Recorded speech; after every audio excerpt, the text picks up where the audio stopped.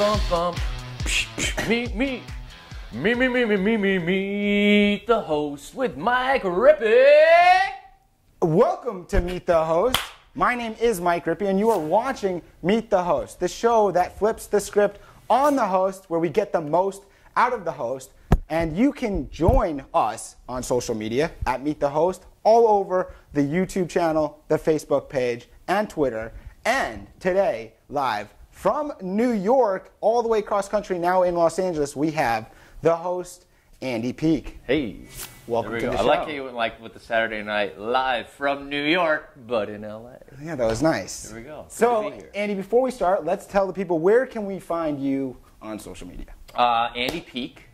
There is another Andy Peeke in Scotland, and I was after him for like a year and a half. I'm like, can I get that Instagram handle? And he finally just gave it to me around Christmas time. He just gave it to you? About 2 years ago. Yeah, nicest guy Like a ever. Christmas gift. Yeah, basically.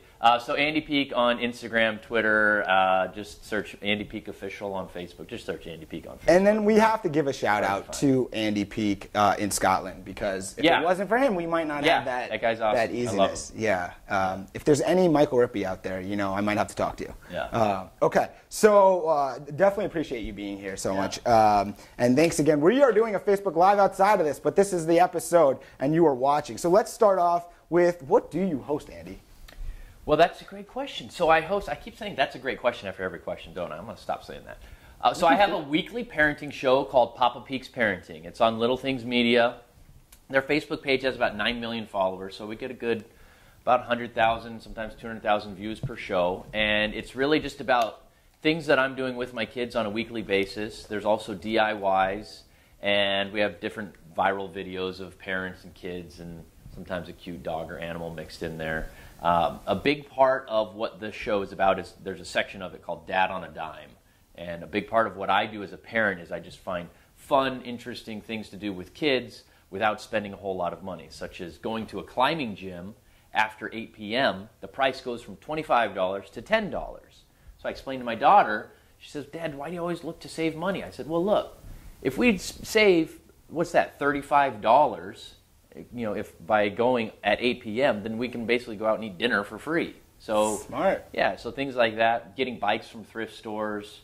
My daughter got our Christmas tree on Craigslist. I sent her into this house. I'm like, here's 2 $5 bills. Ask the lady if you can get the Christmas tree for $5. If she says no, then go ahead and pay 10 and get it. And she came back. Teaching them young. Yeah. This sounds like if you play golf like later in the day. Get the better rates, the better prices. Yeah, I'll definitely sweat my ass off just to save a few bucks on So some of these tips could be helpful for anybody, basically. Yeah, and they really can. Is this a half-hour program? What's jacket? Thrift shop. Right there. Thrift shop? Yeah. Sale line. Yeah. I'm all about the sales Yeah. of the deal. So I'm going to have to, when I have a child, maybe I have to check out the show. All right. But I'll check it out in advance Good. anyways. Good to know. But what are we talking about? 30 minutes, 15 minutes, an hour? It's a 30-minute show. Okay. Every Saturday at noon Eastern, 9 a.m. Pacific. Okay.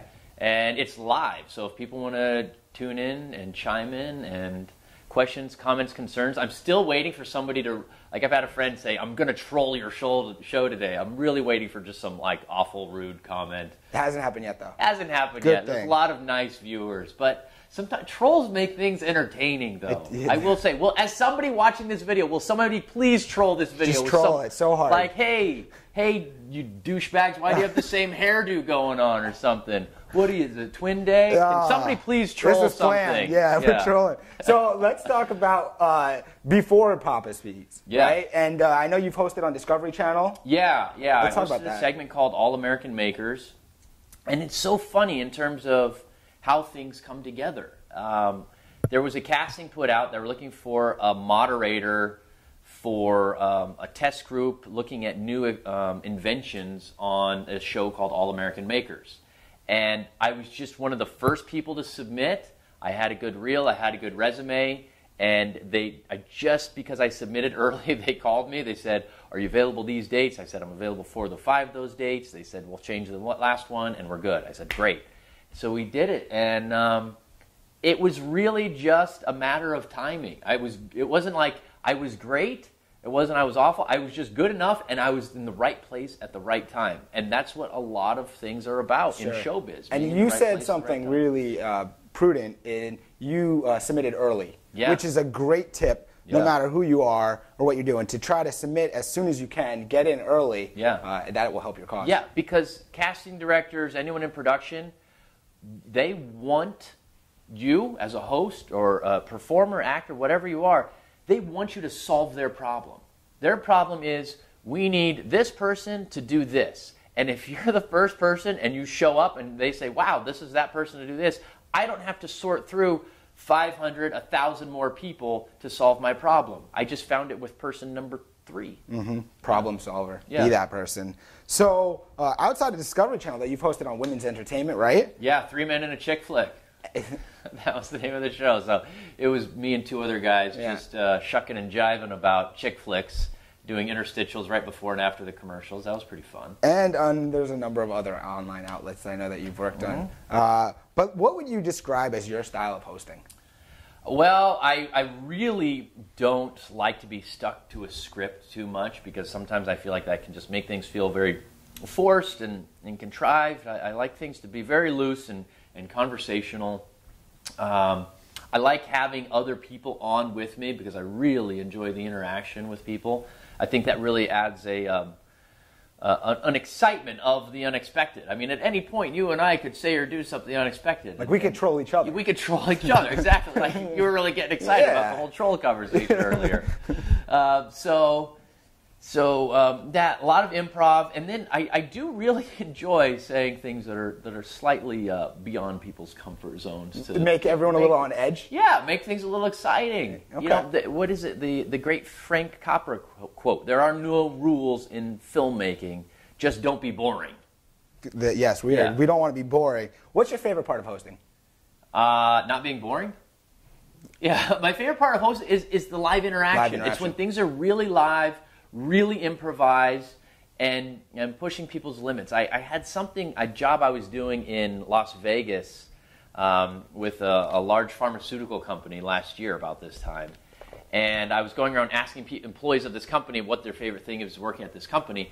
And this one lady was walking by, I said, "What's your favorite thing?" And she's like, "I'm on the phone with my mom." I'm like, "Give me the phone." And I put it on speaker. I said, "Mom, what's your favorite thing about your daughter working at this company?" And the mom is on speakerphone answering into the microphone. Yeah. And it just made for great video content. It was just very engaging, very present in the moment. And that's my favorite thing. If I didn't know better, I'd say you were a comedian.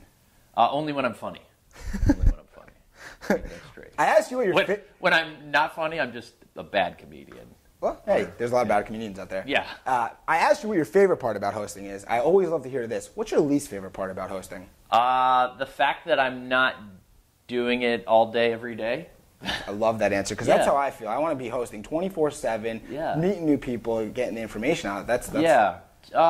You know, sometimes when you get stuck with a script that you just, it's like sucking your soul out of you to like get through it, or you're just like pitching some product that you're not really into, or just working with a team that might be a little, you know, a director might be kind of a pain in the butt, or they'll tell you to do something one way, you do it that way, and then they say, no, do it like this. I'm like, I just did it the way you said me to do it. And, well, this is good because that leads me to my next question, which would be, is there any special way that you prepare before events? Do you have any superstitions, or do you do something every time, or is it just you go with the flow? I'm really a big go with the flow kind of guy. Every situation's different. People bring different dynamics to it. I like to spend time with people before to get comfortable, to get relaxed, to get in the moment.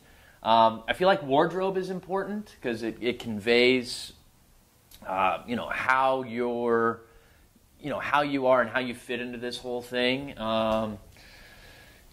Knowing your talking points is really important. I also have an ear prompter that I use sometimes, and that really helps, especially when I have like kind of a monologue I need to deliver up front on something. Sure. I've used that a few times where I'll pre-record something and then just feed it back into my ear and spit it out as I'm talking.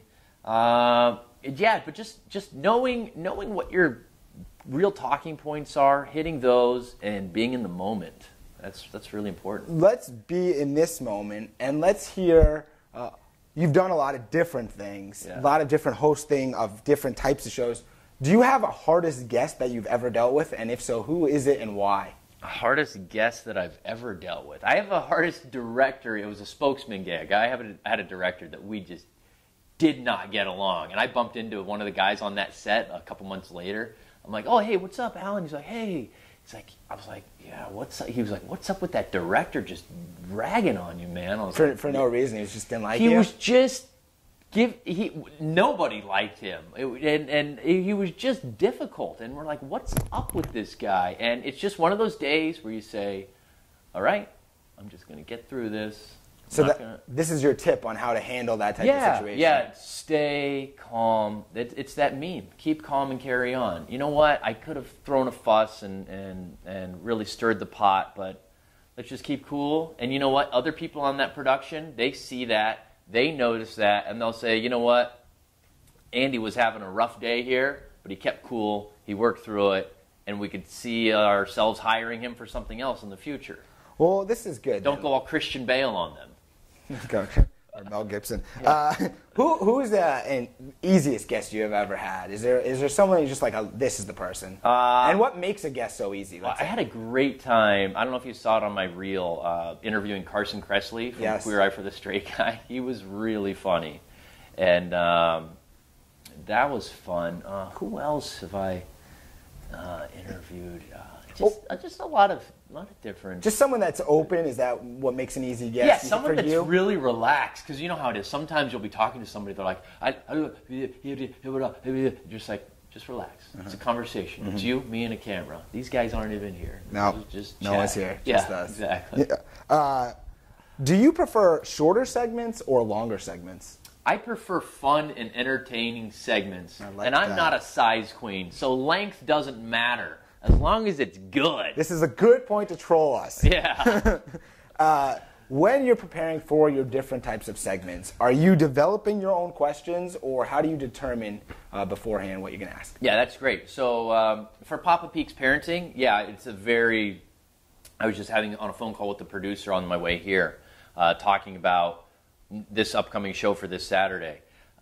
When I was interviewing Carson Kressley, I prepared a bunch of things beforehand, and he's a world-class horseback rider, and I found a picture of him in a really tight zebra shirt, and I said, you're a world-class horseback rider, but how can you explain this? And I had it like as the wallpaper on my phone just for that moment, and he totally started cracking up. Yeah. Where'd you get that? And it was really funny. So it really depends on what you're doing, but know your content, know your stuff. I mean, you've got some great questions like prepared right there, and that's really good. So just found this in my hand. Yeah. So when you're hosting something, know your guests, know what you're talking about, know your environment. And I want to throw in what you said earlier in our segment about making the person that you're going to be dealing with a little bit more comfortable, getting to know them beforehand. I think that's great. Yeah. It really relaxes everyone, makes it easier when you're doing the filming. Absolutely. A couple more questions before we finish up here. One of my favorites that I get to ask because it's very unique and it's for each person. What's your dream hosting role? Oh, man. You prepared? Boom. Read it on the business card. Okay, here it is. This is great. Andy Peeke, his dream hosting role is the future host of The Price is Right. That's right. Mike Rippe, come on down. I will come on down if you get that hosting role. And if you do become The Price is Right host, you better get me on that show because I want to be in a segment. I want to win both of the prize is at the end. You know, I want to win not just mine, I want to win both. You know, I would definitely get you on the show. And this is a big part of just putting something out there into the world. Strong. And sometimes, I'll be honest, sometimes people read that and I'm like a little embarrassed. I'm like, yeah, maybe I should take that off. But I'm like, you know what? YOLO. Have some balls, Andy. This is Put amazing. it out there. This is amazing because you're putting it out there. It's quite a conversation piece. People like to talk about. This is another great tip for any future host, anyone interested in hosting. Put what you maybe want as a goal, as your dream on your card, so you're always seeing it. It will help you to focus, and then people will say, hey, maybe you're not doing The Price is Right, but something similar to that, and you can, as a stepping stone, be the host of that show and whatnot. What do you think of Price is Right now with Drew Carey as the host? I think Drew's great. How do you think he compares to Bob? Bob was there so long, and he's just such a classic. Yep. And it's like anything. It's guys are just irreplaceable. You can just step in and do the best you can. Yeah. And I think Drew is doing a great job. And I have no, people are like, oh, you need to take out Drew cares. I'm like, no.